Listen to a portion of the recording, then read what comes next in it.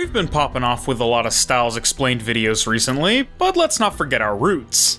Let's go back to the OG Explained style videos, Techniques Explained, with a special request I received on Discord from the Forbidden Archive a whole whopping 9 months ago. Today, in this video, I'm gonna explain the aura of Yujiro Hanma. Other characters have this aura as well to some degree, but Yujiro's is undoubtedly the strongest, and while this is more of a phenomenon than an actual technique, I'll be explaining what the aura is, what it can do, and what it is in real life. Or at the very least, what it's based on from real life. So without further ado, let's get to the explanation. So first, what is this aura that these characters have? Is it straight up magic nonsense, or is it something real? Well, as is the most often case in Baki, it's kinda both. An aura is just a character exuding their presence or a particular emotion. When someone is upset, they typically have plenty of visible markers that they're not happy, but if you know a person well enough, or if the feeling is palpable enough, even if they attempt to disguise these signs, you can instinctually pick up on their state of mind, likely picking up on micro-expressions that you aren't consciously aware of. That's the idea behind an aura, the expression of one's overwhelming presence or power, or the expression of a particular feeling or desire. The most common auras we see in Baki are auras of power and auras of bloodlust and/or fighting spirit. A good example of an aura of power is every time a character in Baki is able to sense or feel how powerful a character is, despite no overt display of said power or a lack of ability to sense such a thing from the character in question, such as when average citizens walking on the street can instinctively sense that Yujiro is a threat despite him simply walking.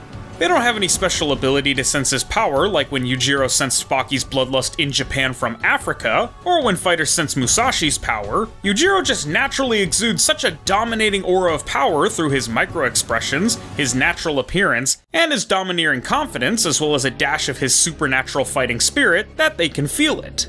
Think of it like this. A person that can hear just fine hearing someone speak isn't that abnormal, but a deaf person or a person with headphones or earmuffs on hearing someone crystal clear must mean that the person speaking is extraordinarily loud. This is tied to an aura of fear, since it's hard to cause the kind of fear we're gonna discuss in something without the power to threaten their life, but a good example of a deliberate exertion of an aura of power to consciously flex that power to its limits is the inciting incident to making this video. When Yujiro Hanma, during the 12 hours that Baki prepared to fight him after the entire Kid arc, wherein Baki defeated the best fighters the world had to offer to his knowledge at the time, and then proceeded to train with 2 of the most powerful fighters he knew, with dozens of pounds of additional weight equipped, simply laid on a bed in a hotel and waited for the fight without preparing at all, and exerted his aura on a nearby plant, wilting it to death over the course of those 12 hours, without ever having touched it. This segues us into the second half of what auras are shown to be capable of in Baki, the aura of fear. This aura acts on the primal, instinctive survival instincts, or self-preservation tendencies, of every living creature. Why did the plant die? Well, it's not a consciously thinking creature, but as a living being, it does have instincts, especially ones of survival, and so Yujiro expressed an aura of both power, the power to destroy it, and bloodlust, the desire to destroy it. Those 2 feelings mixed together are, to the plant, an inevitable, immutable threat to its very existence in this world, so what does it do? Well, again, at a subconscious or unconscious level, I imagine that it begins to panic. Yujiro's presence is domineering, suffocating, it's unable to breathe properly, and probably has a difficult time with even the most basic, autonomous processes of self-preservation due to the utterly massive, indelible, and terrifying presence of Yujiro, to the point that the plant eventually dies, succumbing to anything from the plant equivalent of a heart attack, an inability to breathe or even take in nutrients properly, or even simply a complete system shutdown. Now, this is an extreme case, as the plant was subject to this for an extended period of 12 hours, so what are the typical results of this aura? Well, let's look at one of the best, most well-explained examples of Yujiro's passive fear aura while walking down the street. As we can see here, and as the narrator explains, the combination of Yujiro's evident martial arts skills, his fighting spirit and spiritual strength in general, his very clearly visible physical strength, and his physical appearance of power and confidence, causes everyone that can see him, everyone even near him, to experience a fight-or-flight response, even though he has no desire to attack or harm them. Just his sheer presence alone is enough to instill such a primal self-preservation fear in these people, fear for their lives akin to that of an impala faced with a cheetah, that it affects them on a cellular level, specifically all 60 trillion of their cells.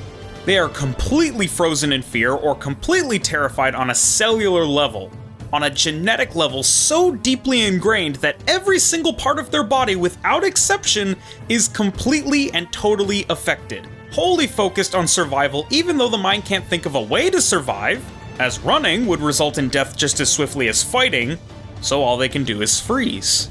Now, typically auras are visible in Baki, denoting how much power the aura is exuding, and while that's more of a supernatural effect, an aura being so powerful it creates some sort of visual hallucination of a heat haze because of the sheer pressure being exerted on the mind, even without a visible aura, Yujiro's aura of fear is so powerful, he's able to make a battle-hardened veteran, a soldier who's been through a storm of missiles, crack under pressure. Just being able to sense him, like say his fighting spirit or his bloodlust, a more extrasensory perception or instinctual sense, feels akin to being stabbed in the back of the head to even the likes of Hanayama, a man whose grit and sheer power of will need no introduction or explanation. One of the most impressive displays of Yujiro's aura to this day is when he drove 3 active duty soldiers insane with his presence. The threat of him killing them if they tried to run or fight or oppose his will in any way was so certain and deadly that they subconsciously made the decision to fight each other and harm themselves in order to make themselves less of a challenge for Yujiro to fight, less rewarding or interesting or worthy of his attention, a decision Yujiro applauds them for, as, were it not for those sharply honed subconscious instincts, they'd all be dead. In essence, the human body instinctively detects Yujiro as a threat. And while other characters in the series such as Baki, Pickle, Musashi, and others have this same aura, Yujiro is undoubtedly the best to do it, with his aura being a signature of his character. The only thing I've seen that's more fiction than fact was when Yujiro shook an entire skyscraper with his aura alone. That's more akin to the physical power of aura seen in series like Dragon Ball and had, to my knowledge, no actual basis in reality, as cool and as impressive as it was. Speaking of reality, let's close by discussing 4 things. What is an aura in real life? Are auras of fear real? What are auras of fear in real life? And is it possible to die from fear? Well, an aura in medical terms is a sensation you experience before the onset of a seizure, but that's not what we're talking about here. Spiritually, which is part of what we're talking about, an aura is a form of energy that radiates a few inches to a few feet in an oval shape around the body, and can change based on thoughts, feelings, and experiences. Being that this is a spiritual belief, whether or not it's real is entirely dependent on who you ask, but that's the reason why Yujiro's, and really every Baki character's, spirit's power and emotion play such a significant factor in their aura's effect, and why it's visible to even those without extrasensory perception. But what about the half-rooted in scientifically verifiable fact?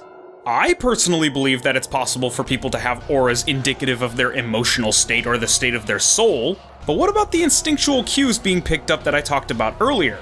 Well, the quality or feeling that seems to surround a person or place, or to come from them, is what's noticed subconsciously through instinct. That kind of aura is what people pick up from Baki characters with their instincts. Okay, what about an aura of fear? Sure, it stands to reason that, should a person or creature appear so shady or dangerous that you notice on either a conscious or subconscious level, that'll give you feelings of anxiety and distress. If the feeling of danger is bad enough, if you have a reason to believe that your life is being threatened, you can absolutely enter fight or flight mode. So why do we enter fight or flight mode when in life-threatening situations in real life, or at least situations where you'd be exposed to a life-threatening situation? As I discussed with the plant, we owe that to our survival instincts or our self-preservation instincts. Our survival instinct is a behavior or set of behaviors present in all sentient organisms, typically activated by fear or pain, that ensures the survival of an organism. Well, if it's about self-preservation, why do some people freeze like in Baki? Why did the plant die if it was trying to survive? Well, fight or flight is a bit reductive in reference to the plethora of responses a creature can have when faced with imminent death, but when your brain decides in that split second that fighting is a lost cause and you won't be able to escape successfully, that either of the primary responses are equally certain to lead to death, the brain can't really process what to do and simply shuts down. It freezes. That's why some people freeze, and death is kinda related to that. Not only can you just freeze permanently, like in the case of the plant, since it couldn't escape and the pressure of Yujiro was never let up, causing it to wilt away, but with a response to fear specifically over pain, your brain starts pumping adrenaline through your system, which in turn, if done to excess due to the brain deeming it a worthy risk to try to survive your encounter, can cause ventricular fibrillation. Adrenaline opens calcium to the heart. With a lot of calcium going to the heart, the organ has trouble slowing down, which is something that can cause ventricular fibrillation, a specific type of abnormal heart rhythm. Irregular heartbeats prevent the organ from successfully pumping blood to the body and lead to sudden death unless treated immediately. Your body will instinctively respond in the best way possible to survive in a life or death situation, but should the situation be so certain that no course of action will abet it, or so terrifying that your brain flushes your system with a disproportionate amount of adrenaline, or some other chemical that will cause your organs to begin to fail when experienced in excess, a sacrifice your brain is willing to make in the face of certain death, the reactions we see in Baki are certainly grounded in reality. Alright, that's really all there is to it. Thank you all so much for watching. If you enjoyed, be sure to let me know by liking the video. If this video gets 90 likes, no less, within a single week of upload, I'll be dropping the next Techniques Explained video, a video explaining the Tiger King technique from my pal Brino, right after. Be sure to subscribe to the channel if you want to see more content like this or anything else on the channel. Comment down below what you thought of this video, anything interesting you'd like to share about the aura, or really anything else. And leave suggestions for what else you guys want to see, be it techniques, styles, or even character analysis videos. Haven't done one of those in a while. Okay, I've been Red Fox, the uploading YouTuber, and this has been Grappler Baki Techniques Explained. I'll see you all next time. Peace.